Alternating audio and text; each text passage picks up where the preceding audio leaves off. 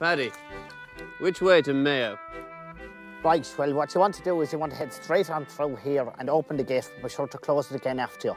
Then there'll be two lefts in exactly the same place. Make sure you take the one on the right. Then there'll be a field of parsnips, not the Carlow parsnips now, the West Anglican parsnips. Now, you'll recognise them because they have an elongated root and a slightly bitter taste. Then you'll come to the gap in the road. Make sure you build up a lot of speed before you hit the gap in the road. Mary Ballasella fell straight into the gap in the road, shopping basket and all, 50 quid in the shopping, and she died too, can you believe it? Then there'll be a fella standing there with a spade in his hand. Now, if he's got a smile on his face, it's a left. If he's got a slightly disconcerted look on his face, it's a right. Either way, you'll end up on the windy road. It's a left, it's another right, it's on the left after again. And so should have Quayle Connors and Kerry head in the All-Ireland semi-final with a beautiful belt of the ball, sending straight off the crossbar, and then you'll come to a second set of trees with a stone beside it.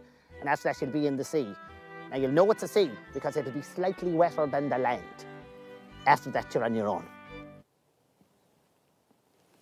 I hate this bloody country.